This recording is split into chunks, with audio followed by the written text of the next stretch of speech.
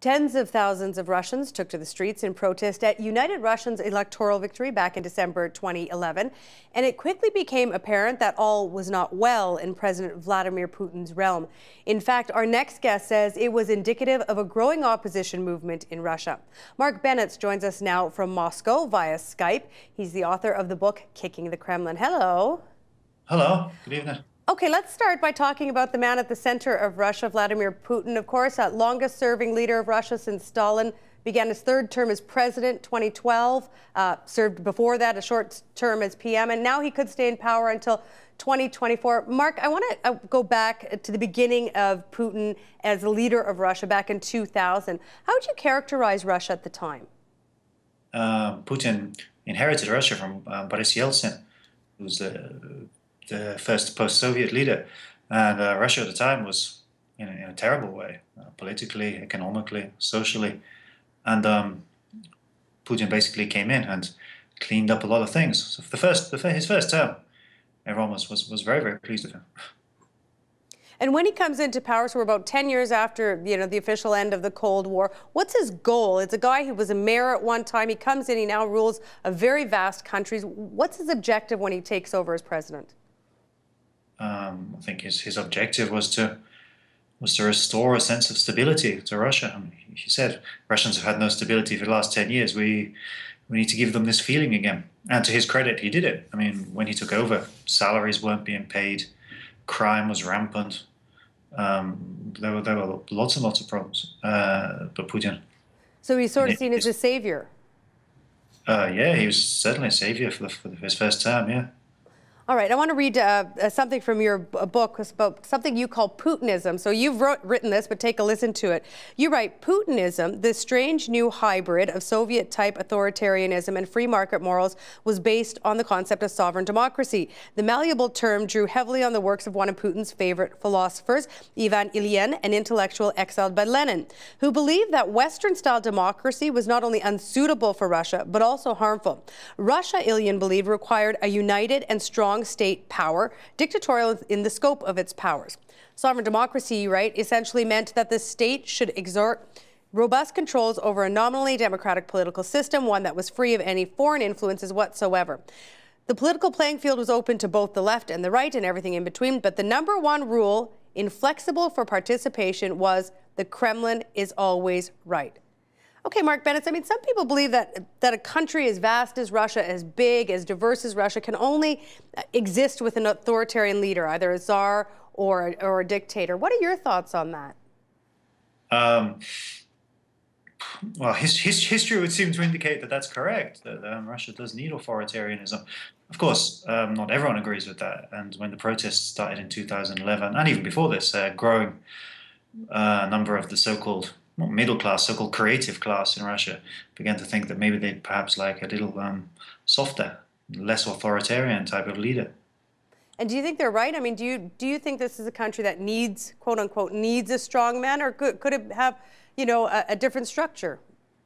Well, obviously it could have a different structure. It would take a long time to develop, though. I mean, even the opposition movement is based basically around the concept of a savior, Alexei Navalny, who's basically the opposition's de facto movement. A lot of the criticism coming to him is that his followers see him as like the savior of Russia rather than just a politician. So there's a very deep need in the Russian psyche maybe for a savior figure. And then, of course, they get the savior, and then they get disappointed in the savior, and they look for another one. So it's been going on for centuries. You write that supporters of Putin regularly, point the finger, accuse the United States, especially the State Department, for interference, for intervening in Russia's domestic policies, for financing the opposition. It sounds like the accusations we heard during Soviet times, Marc. And is there still that strong sense of anti-Americanism in Russia 2014, or how do they feel about the West, and namely America? For Putin's first two terms, anti-Americanism wasn't particularly pronounced. But after he kind of like lost, again, the middle class, the creative classes, he kind of realized it was to his advantage to portray the West as this kind of morally bankrupt, evil empire, if you will. And he's been accusing the West of being godless, which is kind of ironic because it's kind of the same thing that American conservatism North American conservatives hurled this kind of allegation at the Soviet Union. So, but I mean, your anti-Westernism is definitely on the up. Yeah, even people who maybe like 5, 6, 7, 8 years ago wouldn't have had any particularly anti-Western sentiments. They're now willing to say things like the West is immoral, the West wants to destroy Russia, which is why a lot of the criticism on Russia has to be accurate. I mean, you see a lot of hyperbole in Western reporting of Russia, which is why I think it's vital that when you criticize Russia, when you report on Russia, you have to make sure that your criticism reporting is accurate, precise, and consistent. Otherwise, it just gives the Kremlin state media the chance to say, look, the West is lying. And a lot of times it is. Well, give me an example to make your point there that sometimes the Western media is lying about Russia. Well, for example, the anti-gay law, which has caused such a fuss now in Russia. For example, the New York Times wrote a leader that gay people have been rounded up by police on the streets of Moscow simply on suspicion of being gay. This just is not true. It's very far from the truth. And there have been comparisons with Nazi era persecution of Jews, for example. This is not happening. I mean, it's a clumsy piece of law. It's a clumsy piece of legislation, which is entirely designed to boost Putin's support among the more conservative heartland. But it's also important to point out that no one's been jailed over it. No one's lost their liberty. Less than a dozen people have been fined, and the fines are around $100, $150. So, as again, what I said, it's not particularly pleasant law. It's not. It's just wrong to say that it's reminiscent of Nazi-era prosecution of Jews. Well, interesting. We were just having a conversation about the anti-LGBT laws and how it sort of fits into the Russia that Putin is trying to build. And I want to get back to the point of this anti-Americanism that you say is sort of festering and brewing and emboldening. I mean, does Putin, in order to survive, need a foreign enemy? I mean, is this part of a strategy of his? Increasingly, yeah. I mean, Russia's got massive problems right now. For example, soaring HIV rates. Some areas of Moscow now, 11% of pregnant women, when they go for tests, are proving positive for HIV. Corruption is a massive problem. There are lots of problems which potentially could split Russia, could destroy Russia. And so obviously now it's to Putin's advantage to kind of direct that kind of discontent and hatred towards the West, which is what he's been doing for quite some time. And the anti-gay law is part of this. I mean, I don't think Putin per se really cares that much about like Russia's morals or Russia as this kind of uber-religious nation. It's just the image he likes to give, but he doesn't actually do much to back it up. It's just populism. He's just seeking to portray himself as like the defender of traditional values. All right. Well, I want to talk about the people within Russia who are standing up against Putin. The opposition is quite diverse. I mean, everything from liberals to xenophobic nationals. Can you just briefly, Marc, describe the different factions in the opposition for us? Well, it's kind of also important to point out that right now the opposition has collapsed. I mean, there's no viable opposition movement against Putin now. After the protests of 2011, 2012, lots of people were jailed. Lots of the leaders were hit with criminal charges. So there's no strong protest movement now. But when it started, there was everything from the Left Front, which is basically a very hard left movement, whose leader wore a Stalin T-shirt to his wedding, for example. And they're unashamed Stalinists, basically. Then there's Alexei Navalny, who's kind of like the leader of the middle class and the hipsters, if you were, who's made his name as an anti-corruption blogger, who's also got kind of like unsettling nationalist tendencies. And then there's kind of smaller, kind of Western-style Democrats. There's monarchists and Greens. So when the protest started, they all just came together and consolidated around the rallying cry of Россия без Путина, which means Russia without Putin. But apart from that, there wasn't very much that united them. Have they collectively been able to do any damage to Putin? You say, I mean, they're basically defunct now, but have they been able to do any damage to Putin's control and firm grasp over Russia? I think their main achievement was that they slightly brought about a change in the mindset. Whereas if before Putin was seen as the only person who could lead Russia, now there's kind of in some people's minds, some people have started to entertain the thought that perhaps Putin isn't the only one, as it were. Especially Alexei Navalny, in Moscow at least, who came second in recent elections for mayor in Moscow. And he got like 30% or something, but it was fairly obvious that the vote had been rigged. Not that he probably would have won, but just for an opposition figure to get 30% in an election against a Kremlin's-backed candidate 5, 6, 7, 8 years ago would have been unthinkable. So they've slightly cracked this kind of veneer of invincibility that Putin had for many years. I think that's their main achievement. And the mindset as well, that before people tended not to be that interested in politics, whereas now they're more and more willing to go on the streets and protest.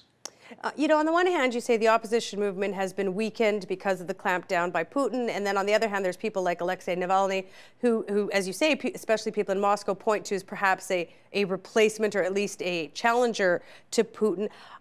Moving forward in the next year, I mean, how do you see the health of the opposition movement getting healthier or weaker? Well, Russia's a very hard place to predict. It's always been very hard to predict, but I would say there isn't going to be another flashpoint in Russian politics now until 2018. I think which is when the next presidential elections are due. I think you're likely to see a period of stagnation again now, when people will just withdraw into themselves once more, especially with the kind of darkening political and social mood right now. So I wouldn't hold out much hope for the opposition right now. Well, I want to talk to you in a moment. I'm going to read another passage from your book about people sort of, you know, minding their own business, if you will. But I just want to, before I do that, ask you about Putin supporters, because you write in your book that Putin has these supporters that you characterize as rent-a-crowds, in other words, paid supporters. But, I mean, is there a legitimate group of Russians, people that legitimately support Vladimir Putin? Yeah, obviously, yeah, it doesn't mean there are people who support him, but his support is increasingly based. It's kind of increasingly tepid. It's more, I don't see, a lot of people don't see anyone else who could rule Russia. So it's kind of like he's the best of all possible evils. You know? I mean, I know Russians are afraid of instability, because they've had instability for many years. Most recently, of course, during the 1990s, when Yeltsin was in charge. So, I mean, Putin's message is always stability, stability, stability. And the Kremlin kind of underlines their belief that only Putin can guarantee this. So while, I don't know, I mean, I think the rarer and rarer to find like a fervent, rabid Putin supporters, but they just don't see anyone else who could take his place right now. Okay, I want to talk, read a quote from your book. This is talking about ordinary Russians. Here's what you wrote. And so Russians stayed for the large part silent as the independent media was strangled, the courts and parliament tamed, the money that should have been used to build up vital infrastructure was often siphoned out of the country. People agreed on a pact with the devil, said Oleg Orlov, the veteran head of Memorial, that's Russia's oldest human rights organization. They said, we will stay out of the social and political process and concentrate on our private lives. Just don't touch us and leave us a small slice of the profits from your oil booty. You go on to write, it was, as like the Russians like to say, a simple case of sausages in exchange for freedom.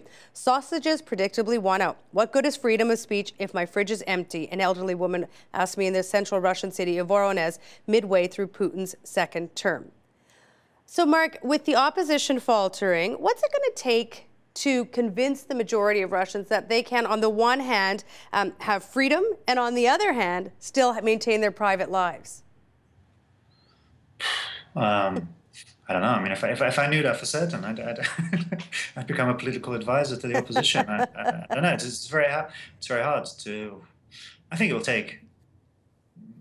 The passing of another generation at least before a lot of people start to think in a more in the way that we see as a kind of like Western mindset. Because right now, especially outside of Moscow, that is basically the situation. It is like sausages over freedom, you know, and most people prefer sausages. You know, we talked a little bit about Putin being sort of this strongman. Perhaps people see him as a dictator or czar-like. But you also write that people have to realize that Putin, compared to his predecessors, is the most democratic leader Russia has had in its history. And you said that people sort of accept him as the only guy available right now, that he's the lesser evil. Say something happens to Putin, say the tide turns. I mean, is there someone who could credibly step up and replace him other than Navalny? There's a few people within the Kremlin, but I mean, there's Shoigu, for example, who's the defense minister right now. He's fairly popular. But I mean, if anything happened to Putin, I mean, I don't know what you're talking about. If you're talking about something like a heart attack, for example, then Russia, I think, will be plunged into a period of utter instability for a while, because the whole system does revolve around him completely. So, I mean, if you do take Putin away from Russia, you're going to lose a lot of that stability, which Putin has brought in to an extent. As the world focuses on Russia during the Olympic Games, I mean, what should we in the West, who I think sometimes don't understand Russia, you pointed out that sometimes there are errors in the Western media, what do we need to know about Vladimir Putin's Russia? What do we fail to understand? I think it's important to understand that, like you pointed out from my book, that he is the most democratic leader Russia has ever had. I mean, he's arguably even more democratic than Boris Yeltsin, who shelled parliament when they didn't agree with him. Putin's never done anything like this. So I think it's important to point out that while Putin, yeah, he is an authoritarian leader, he's also not a monster yet. I mean, he's not an Assad, he's not a Gaddafi. When the protests were taking place, he didn't send tanks, he didn't send soldiers with guns to mow people down. They let the protests take place. So I think Putin has a very, might even sound strange to say, but in some cases, in some incidences, he has a kind of a grudging respect for the law. I mean, obviously, the Kremlin manipulates the law when it needs to, but so, for example, you get a permit to rally, and you will be allowed to rally most of the time. Obviously, if it's to their advantage to break the rally up to prove that the opposition is all made up of violent thugs, then they will do that. But what should people know about Putin's Russia? People should understand that, like, lots of Russians are satisfied right now with Putin's Russia because they don't really see an alternative. Marc Bennetts, appreciate your time tonight. Thank you. Thanks. Support Ontario's public television. Donate at tvo.org.